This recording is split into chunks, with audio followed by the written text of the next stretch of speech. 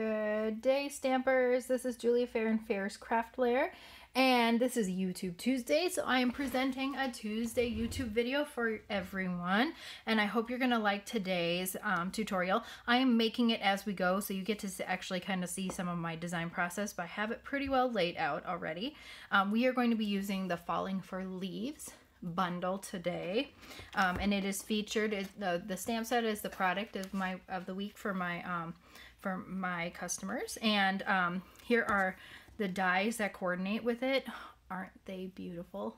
I just love them. They're so cool. So we're gonna be using these two today, along with a sentiment from here, and we're gonna do a fun technique that is I'm gonna call this Gilded Leaves, because we are going to be using just all gold today. So I'm going to get started, and we do have to do some die cutting, so we're going to do that first. I'm going to set the stamp set off to the side as well. And we're just going to cut these two dies out.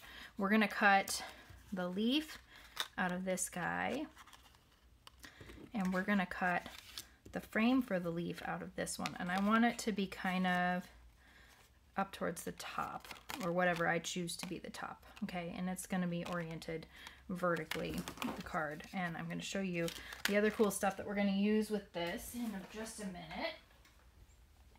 I have got my Big Shot right here, and I am using the plates that come with it. So we have the two base plates and then the cutting plate. My cutting plates have been very, very well loved. And what I'm going to do is put this guy in sideways this way. All right, like that. Let's see if I can turn my camera a little bit without it shaking too terribly. There we go. All right, I should be able to just get both of these on here. All right, there we go. And that one there. I always try to cut, when I'm using the foil sheets, I try to cut my paper pretty close to the size of what I'm using for that. I still need to turn a little bit, so that there isn't as much waste. Because when you run the foil through, it does tend to pick up whatever impression is on your plates. So a heads up for that. But it makes them really, really awesome dies, I will say that. Okay, I'm gonna run this through nice and slow. Since I have that detailed die in here, I'm gonna go back through one more time with both of them. I don't need to do the big one that way. And honestly, my machine, a lot of times I don't have to run it through twice, but I do anyway, just to be sure. Well, that's a little more off center than what I would have liked. So I'm going to make one more panel and do that again for you guys. But I think this one, oh, that one's perfect. All right, so we're going to do one more of these. Just give me a second. All I have to do is cut it. Sorry about that. Here we go. This will be a lot better. Boy, that die worked so well. That makes me super happy. Look at all that. That's so cool. All right. Get these little pieces off of there so that they're out of the way. And where did I put the die now? Oh. I have no idea where the die went. It's gonna be really fun if I can't finish my projects.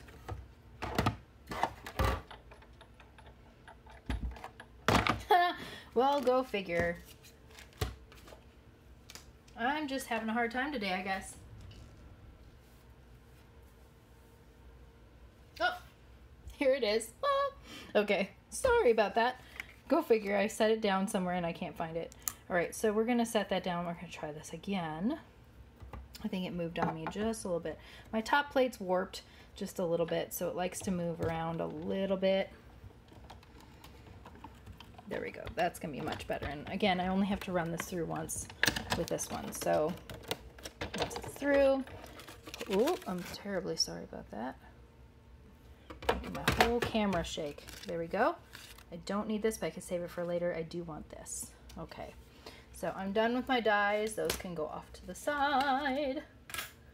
Excellent. And my die cutting machine can go off to the side. All right. So card base. We're going to be using the fabulous gold foil cards and envelopes. I am so happy that they came up with something like this. Came out with something. I've been waiting. They are just gorgeous. So I'm going to fold that. If you're going to use a bone folder, make sure you go on the back side because you don't want to be marking that. All right, and just to give you a heads up, here's a look at the envelope. Yes, it's so good. Goodness, this arm, it just wants to bounce all over. Okay, there we go. So we're going to focus on the card today. All right, and what we're going to do, I folded that. I don't need it yet, so I'm going to set that aside. We're going to come back to this piece. All right, and I'm going to use Versamark ink. And I've got the Thankful stamp.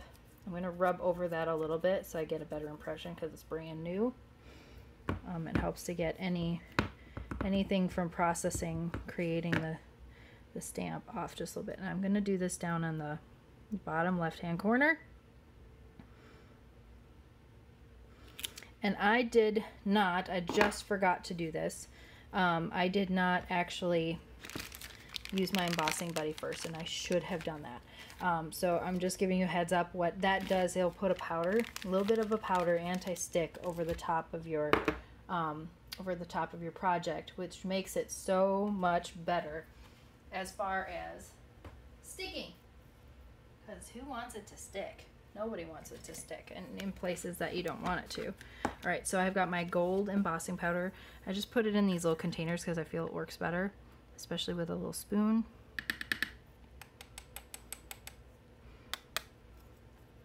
That looks pretty good. I'm gonna give it an extra flick.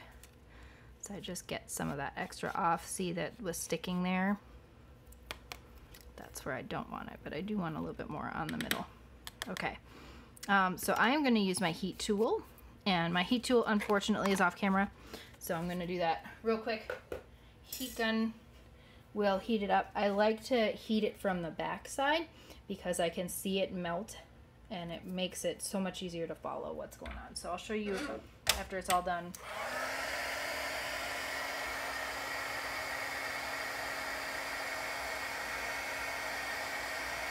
You want to keep your heat gun moving. I will do a video more on heat embossing, but you see how shiny that is and smooth it is? That's exactly what you're looking for. You just watch it melt, and it all melds together and makes a beautiful, beautiful impression, whatever you're looking for. And the Versamark makes it stick, makes the powder stick, so that's why you want to use that. Okay, it does not color your projects. However, on colored cardstock, it creates a shadow ink, which is really cool to do as well. Okay, so here's how we're going to do this. We're going to raise this up with dimensionals, and then we're going to lay the leaf inside, and it's going to be so pretty. Ha ha ha, so pretty. I'm just flicking out a lot of these little pieces. I find that when you get a really good cut from your dies, it just makes it really easy to get them out. A lot of them will just do that, which is super easy.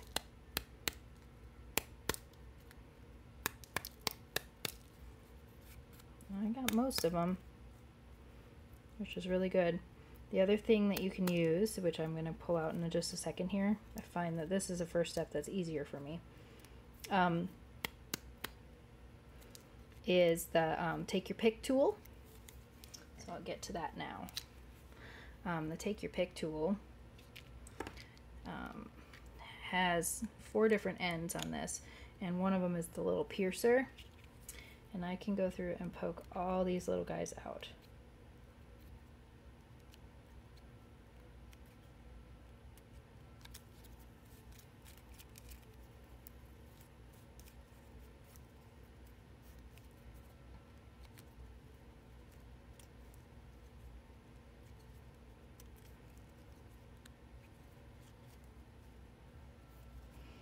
Almost there. All right, so while I'm poking these out, you can see up here I have all my information. If you are looking for a demonstrator, please go ahead and give me, shoot me a message, an email, please go, find my Facebook group.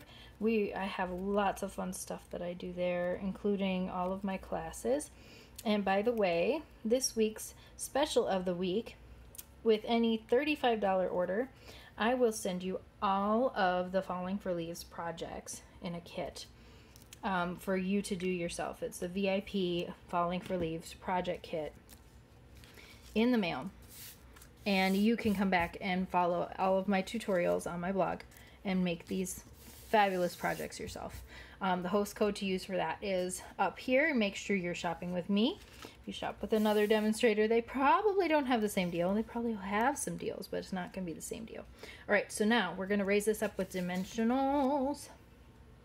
I've got a fresh sheet of dimensionals because I want to use the border around this. All right, I'm going to kind of snip them in half at each side because I want 4 corners to be able to go around the 4 corners of this first. If you haven't done this, this is one of the easiest ways to create some excellent pop-up without having a lot to worry about. Well, that one just wants to come off. We'll set that one there.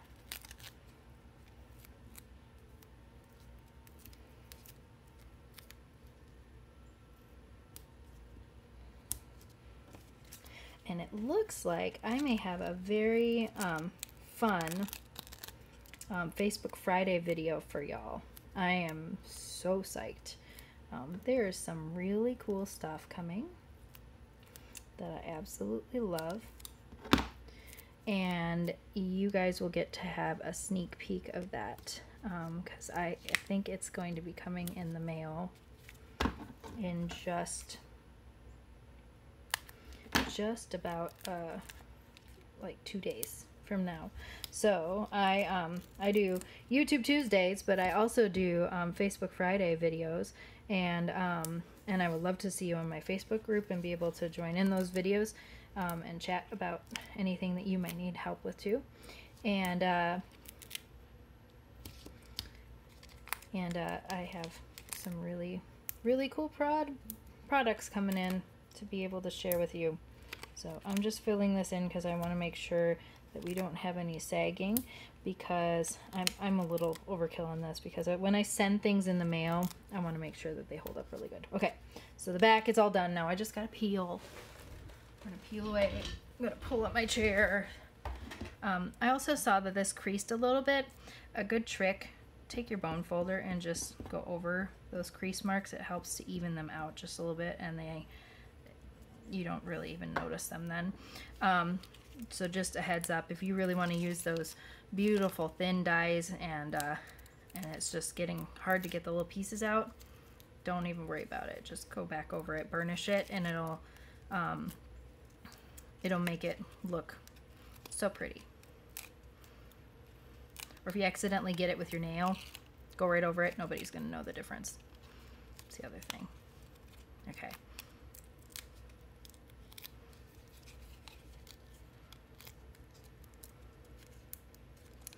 I just used regular Whisper White cardstock, but because I raised this up, it probably would have been wise for me to actually use the thick Whisper White, because it probably would hold up a little bit better. So I'm just giving you a heads up on that.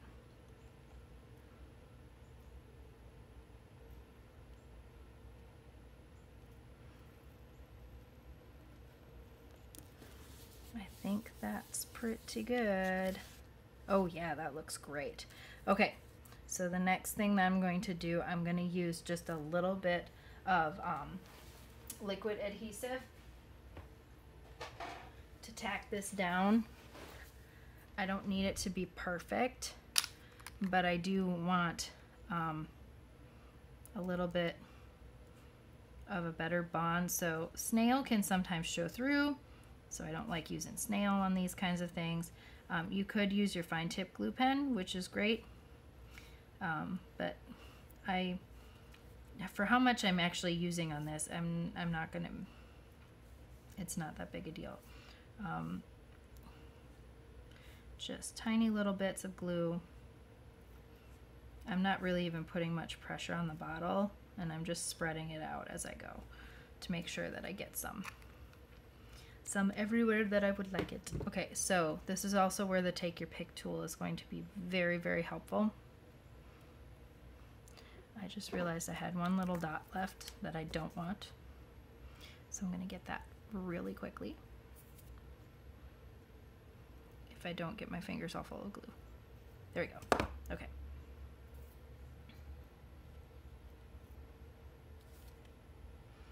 And we're just going to set this inside and start pressing it down.